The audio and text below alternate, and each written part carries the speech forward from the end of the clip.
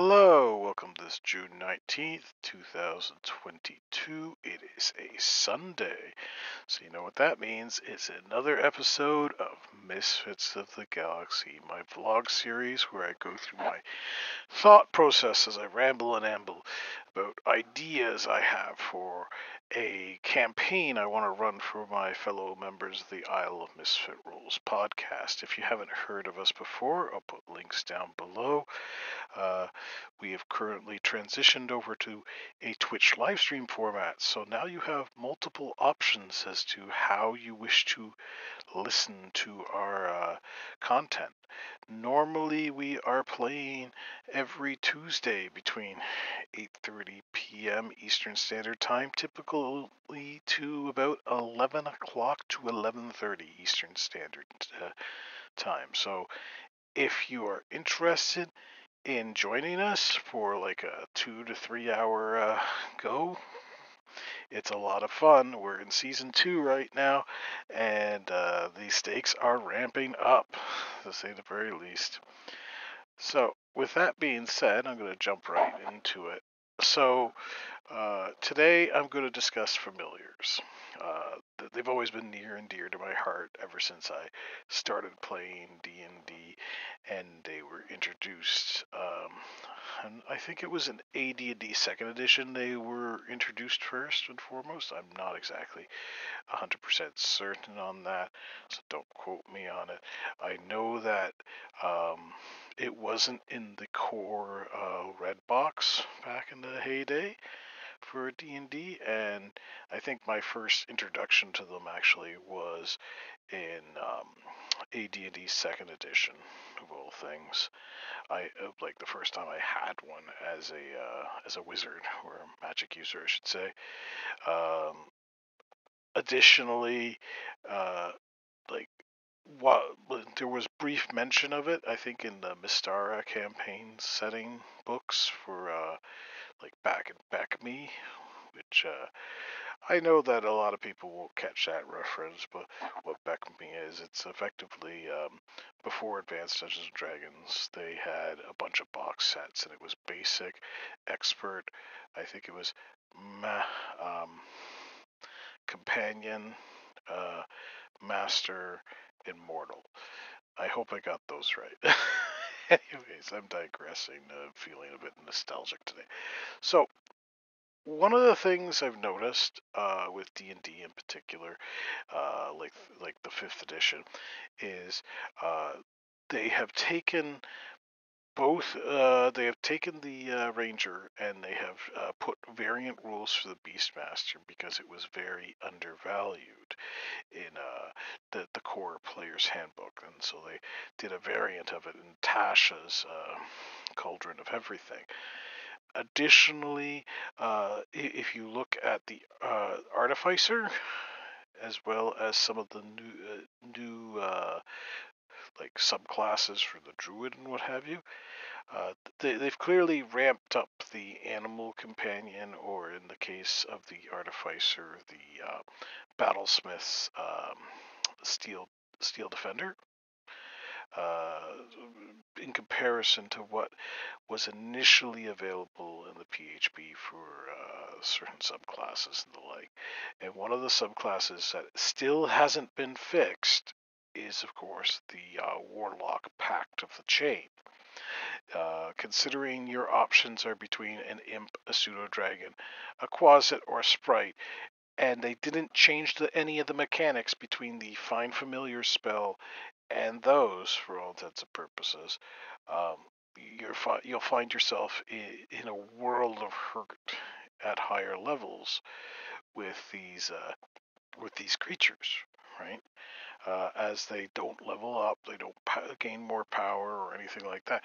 Additionally, there's an infusion now, like for the homunculus, which is considerably more powerful than the Find Familiar spell in the Wizards list, which, in my opinion, that's a balancing problem. Like they clearly made made the homunculus supposed to be on par with a Wizard's Familiar, but then they just ramped it up. per se, and I don't like that at all.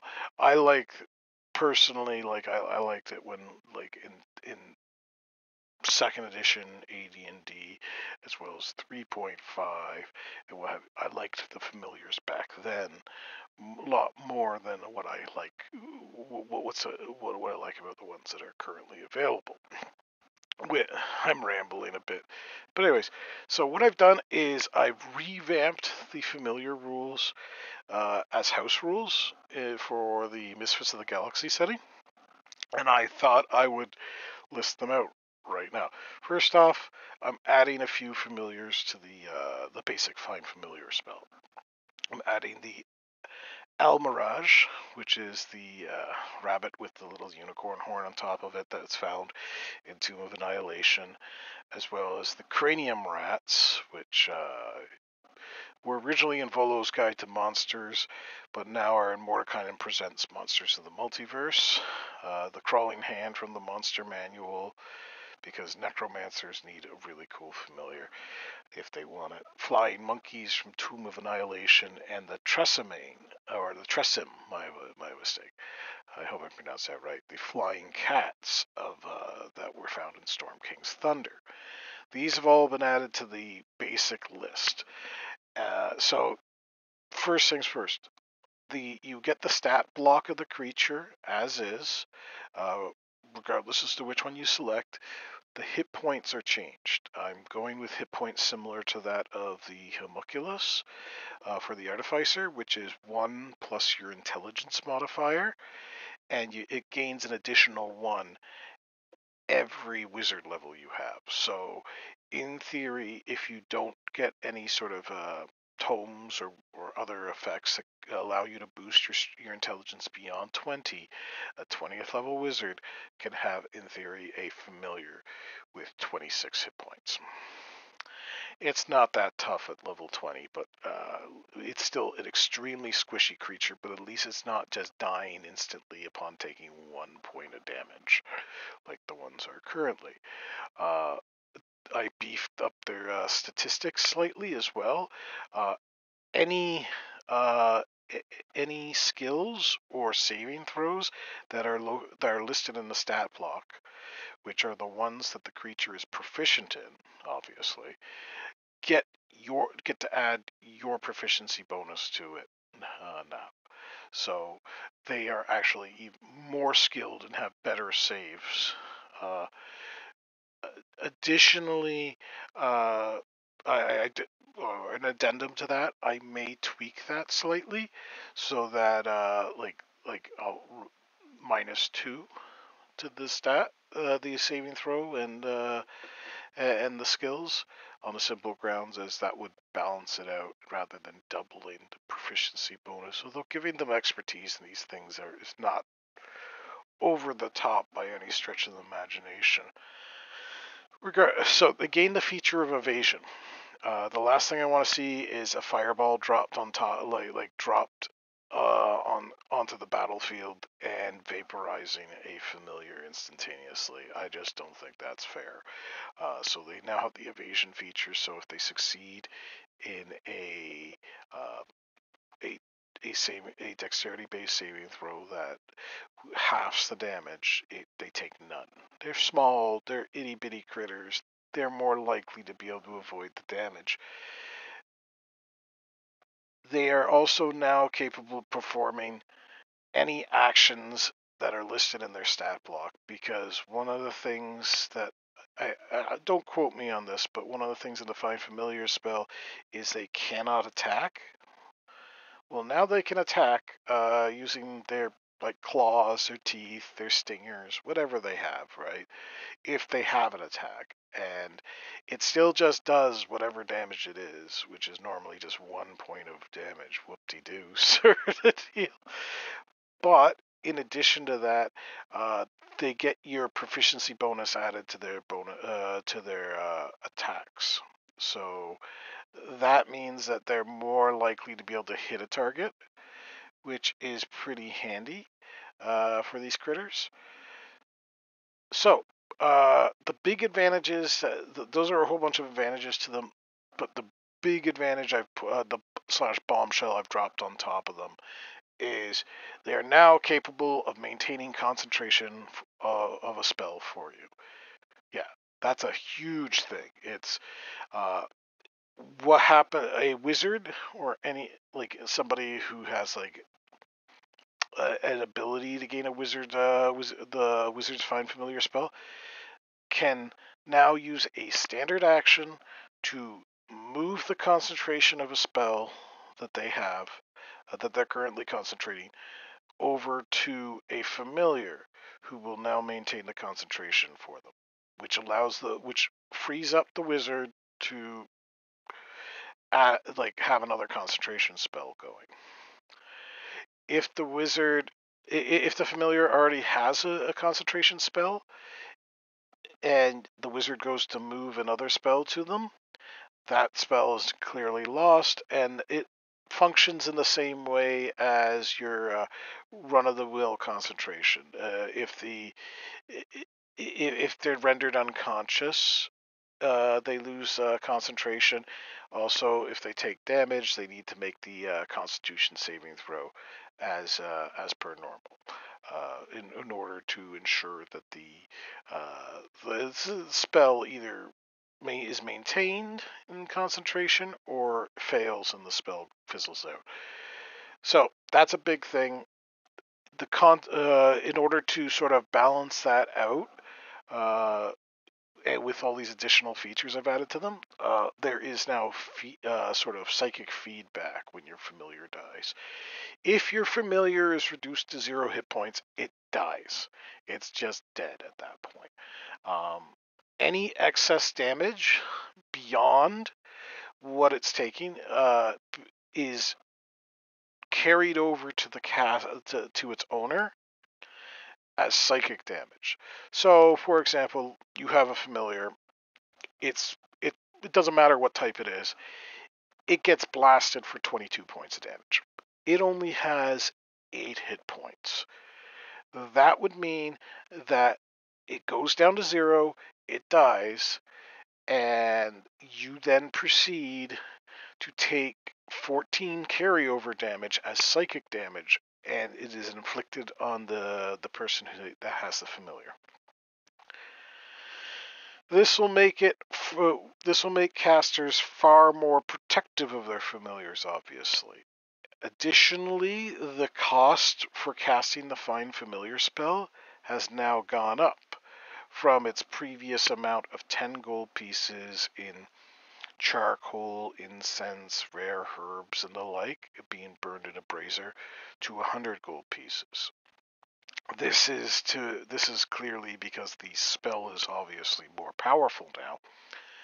And I'm hoping that these new effects attached to the Find Familiar spell will encourage people to have them, as well as protect them and not use them as cannon, like cannon fodder in scouts as frequently. It's great to have like a rat that can scout things out for you, but it's terrifying if you know that if that rat dies, you're going to take a chunk of damage for it, which might actually knock you unconscious and start making you make death saves very quickly. So, that's the standard Find Familiar spell. The Pact of the Chain has a few different rules to it. The first is, of course, you have your standard Imp, Pseudo-Dragon, Quasit, and Sprite amongst the list. Additionally, I've added the Gazer from Volo's Guide to Monsters, also Mordekainen Presents Monsters of the Multiverse. It's been added to the list because I think it works great with the Great Old One, per se.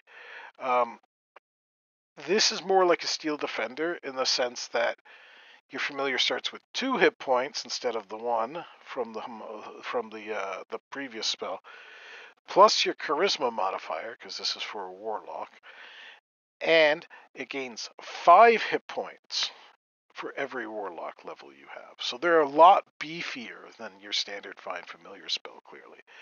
You add your proficiency bonus to any saving throws and skills, just like the previous one, that are in its stat block, because those are the ones it's proficient in. And the more I think about it, them having expertise in it kind of makes sense. Um, they gain the evasion feature, just like the other familiars.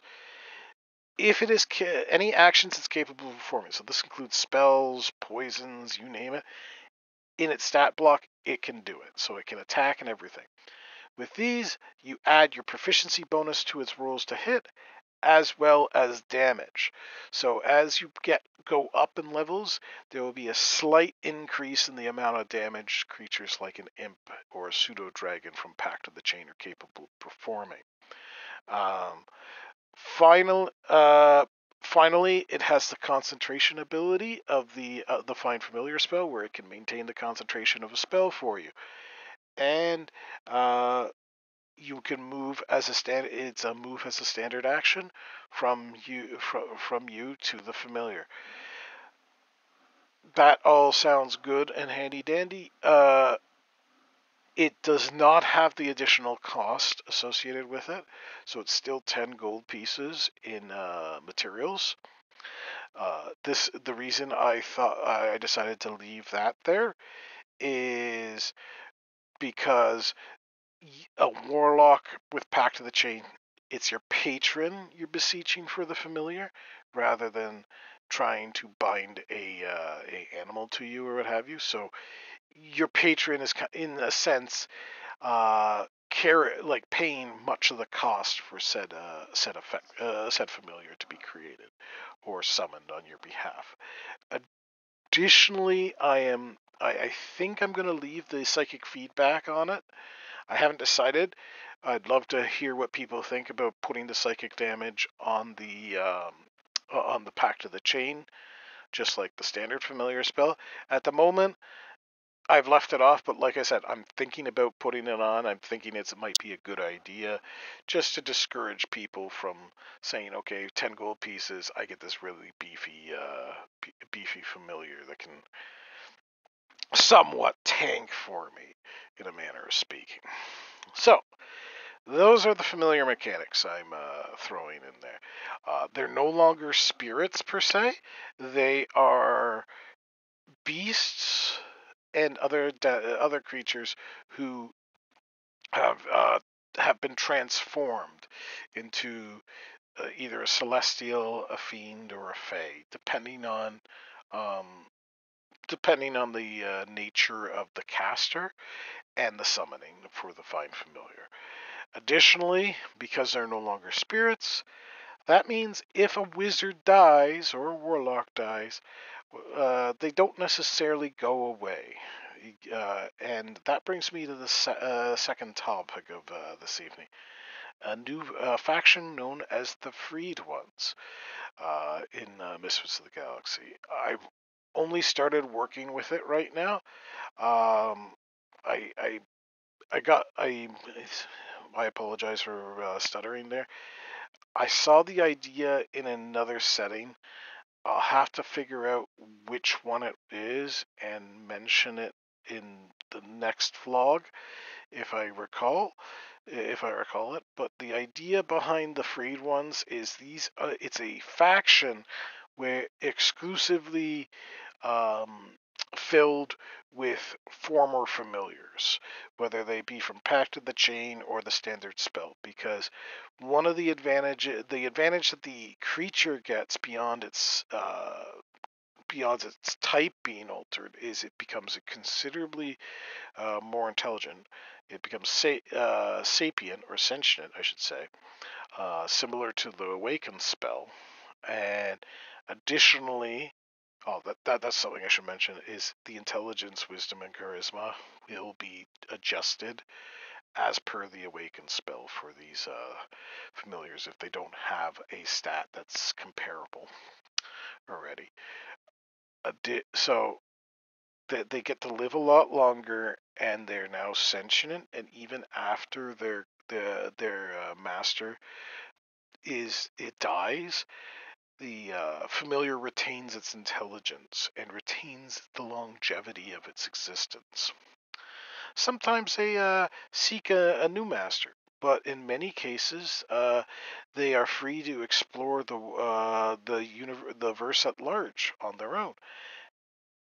Because there are so many that have lost their masters over countless generations and the like, a a organization called the Freed Ones has been established where any familiar, regardless as to their whether they're good, evil, or somewhere in between, are welcome to join their numbers, and they seek to promote um, a more uh, a more balanced relationship between the casters and the spellcasters and familiars, because in many cases familiars are treated as little more than slaves and servants to their masters, and now that these ones are freed of the such restraints, they feel that it's their duty to ensure that